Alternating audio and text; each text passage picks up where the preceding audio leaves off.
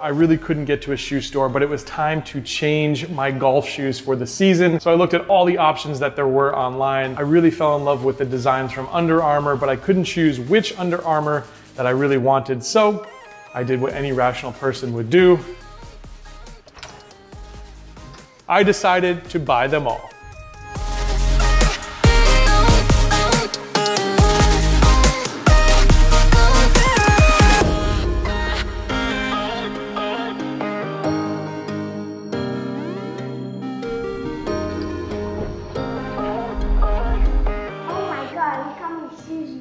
Daddy, why did you buy so many shoes? First box opened. Wow, these are pretty nice. So you got a mixture of materials here. This seems really soft. This is kind of the high-end shoe, I think, from Under Armour. These are like the Spieth ones, the ones he wears. You've got red spikes, you've got some silver spikes, and the only thing about these shoes to me is that they look very long. If you ever look at Jordan Spieth feet on TV, it looks like he's wearing snowshoes, and you can see it. There's a long look to these. That's the only thing I'm a little worried about. Also, sort of on the profile there, you get this curvature here, and I don't know, looking down at that, it might look a little bit odd because those are coming out of the base of the shoe, or the body of the shoe there. So we'll see what we think of these ones, but let's go ahead and keep opening boxes. All right, box number 2. There's no MSRP on this. This is the Spieth 1. Spieth 1. So you got the Spieth 3, Spieth, this is the Spieth 1. I assume maybe this is an older model of the Spieths. Yes, that's what it seems to look like. Now I gotta say right off the bat, the material, it feels like that waterproof, but it almost feels like a rubbery material, and that I do not love. The other ones felt much more comfortable. The look of this shoe is much more pronounced. Again, you got that long profile. Looks like you're wearing the ski shoes a little bit. You've got some kind of clear coating here on the heel part of the sole. I think this was his original, must have been Spieth 1s, must have been his original spikes, probably last season's. And definitely I would say the first ones we opened were an upgrade from these for sure. So that is your Spieth 1.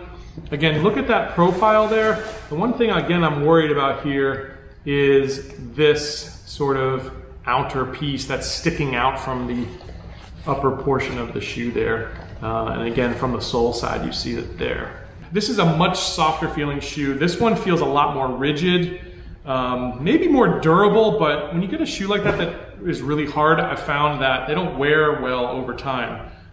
Could be not the case in this. But again, if you look at it, that is the difference there between the Spieth 1 and Spieth 3 versions. All right, so we've got our first pair here, which is the UA Under Armour HOVR Fade SL. SL stands for spikeless, I've come to find out. So this is what the SLs look like. Right off the bat, the first thing I think of when I look at these is bowling shoes. They look like bowling shoes my dad used to wear. My dad was actually a professional bowler, a duck pin bowler. If you've ever been to the Mid-Atlantic, they have something called duck pins, which looks a little bit smaller ball. But these actually look like bowling shoes. Now they're much lighter.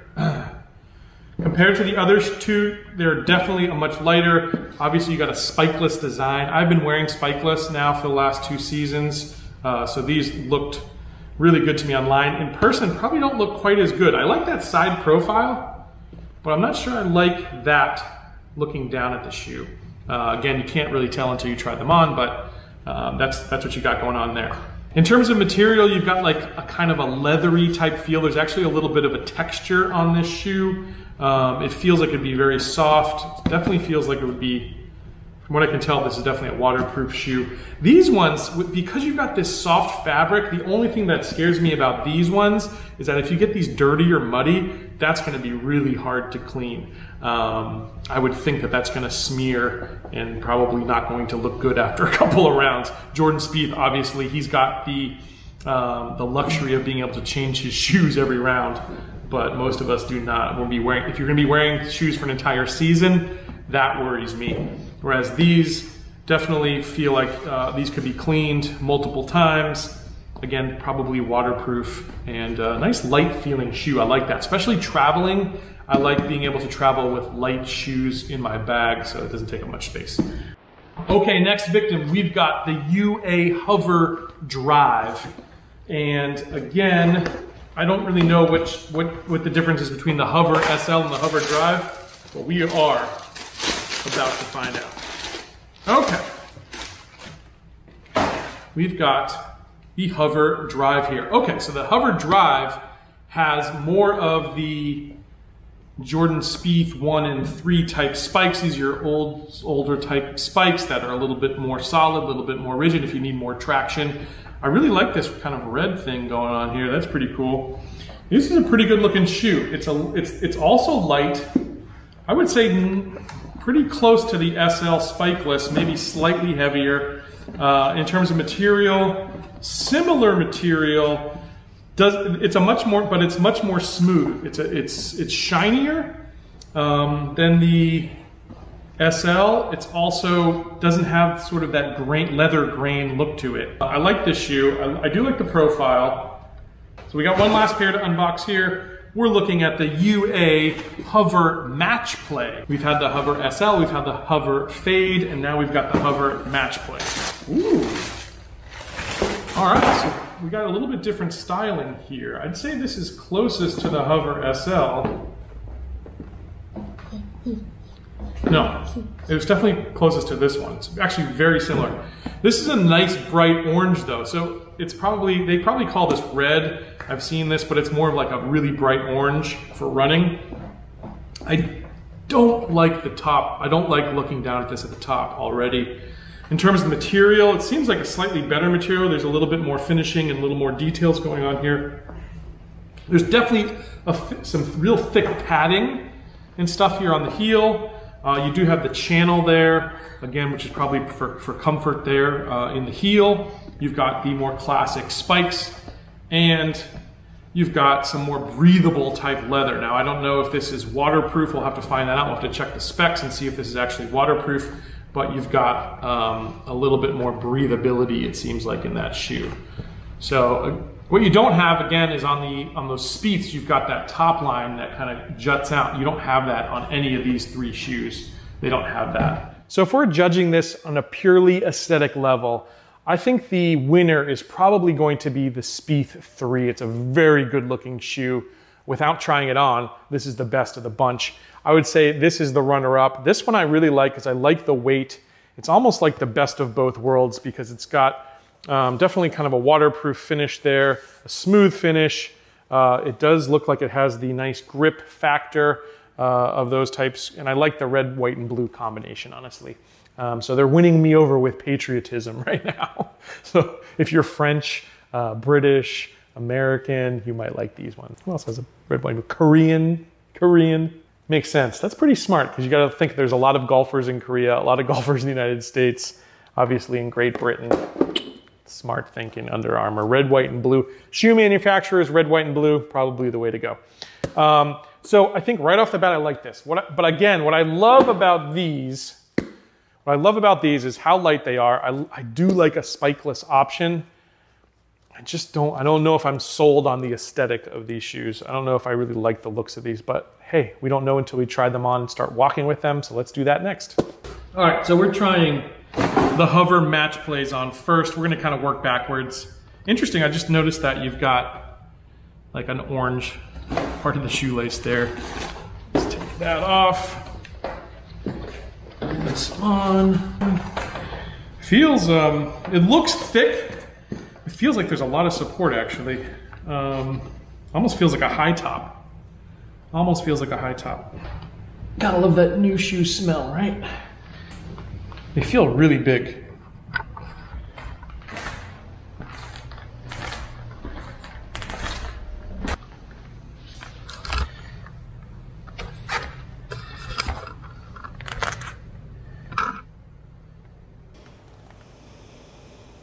There is like the inside sole view. Here is an outside view there. I gotta say, these ones definitely feel solid, but they feel really big on my feet. Like I feel like I'm wearing like snowshoes or something.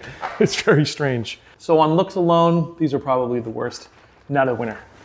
Next up, I'm gonna go with the spikeless option, the HOVR SL. I don't love the way these look from the top end. Again, on the side, I do. It's kind of your top look to it. It looks better than I thought. Definitely looks better than I thought. All right, so there you go. Kind of a side profile shot there. And we'll do insole or inside shot there. Definitely gotta say, they look better looking down at them. So obviously I'm not on grass, I'm on like a travertine floor here, but they're gripping in pretty good. I feel there's definitely some comfort. There's a slight strange feel on my arches. I don't know if they match up with my arches on my feet as good as they could, but relatively comfortable. I don't know if I love them. Don't know if I love them, definitely don't hate them. So let's move on to number 3. Next up is the Spieth 1. On the feel alone, I don't like these. Just the weight, I don't know, the material, just, I don't know, it just feels cheap for some reason. I'm sure it's not, but I can only judge on what I think. Okay, so there we go. Those are the Jordan Spieths. Kind of as I thought. I don't think I like that. I don't think I like that sticking out. Just something about it just seems weird to me. I don't know what it is. These shoes feel a bit dated, because they are. They're like 1 or 2 seasons old at this point. Honestly, the reason I tried these on is because they were pretty reasonable. I think they were priced at like $119 on Amazon. There was a deal going on. These are probably a closeout. I don't know. These are definitely not the ones. Again, feel cheap, look kind of dated to me now. It's amazing how style changes so quickly. There's your side profile. That's your top line. And then you've got your kind of inside profile there. Definitely not a winner, 100% not a winner. The next shoe up when we're talking about looks for me was the HOVR Drive. Again, really like that red, white, and blue look to it. This is I don't know if you can tell on camera, but this is like almost like this texture, this webbing is like almost a fabric type webbing. It's kind of cool.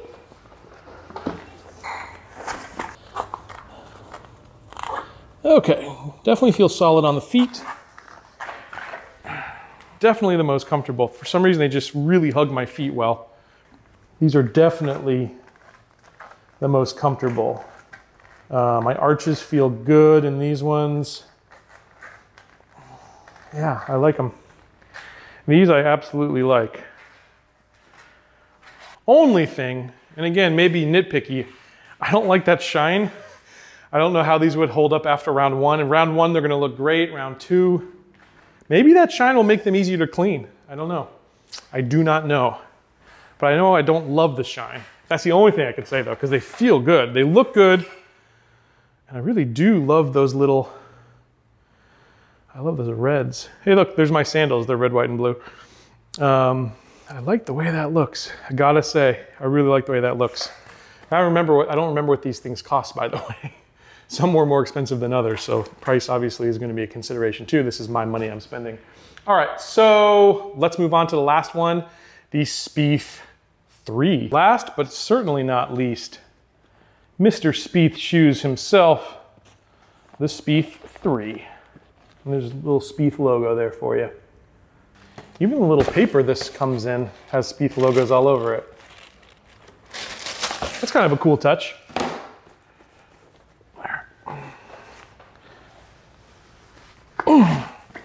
They feel very narrow. Yeah, wow. They look as narrow as they feel. Oh my God. I mean, obviously I'm not on the golf course and I'm not judging these in any way, shape, or form for performance. Maybe that'll come next in a separate video. But again, it's just on aesthetics. That's a big thing, man. I mean, like, you got to feel confident when you walk out on the golf course.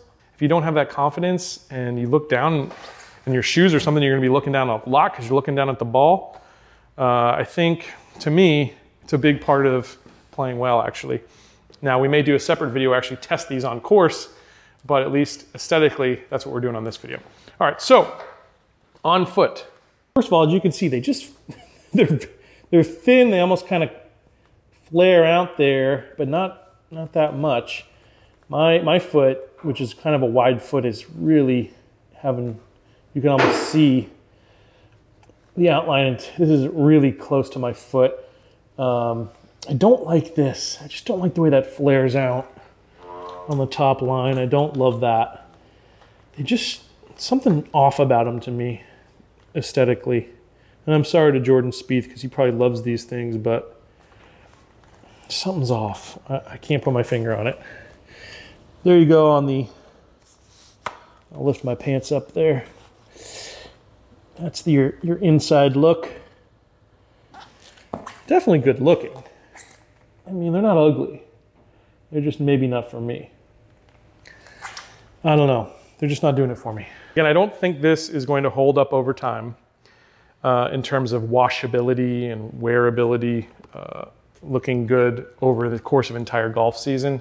And I'll also say this, whenever you've got clear here, see this clear part of the sole, over time, when that's in mud and when that's in dirt or grass, that starts to not look as good. These are not going to look as good in 3 to 6 months as they do right now. I mean, no shoe is going to look as good as it was day one.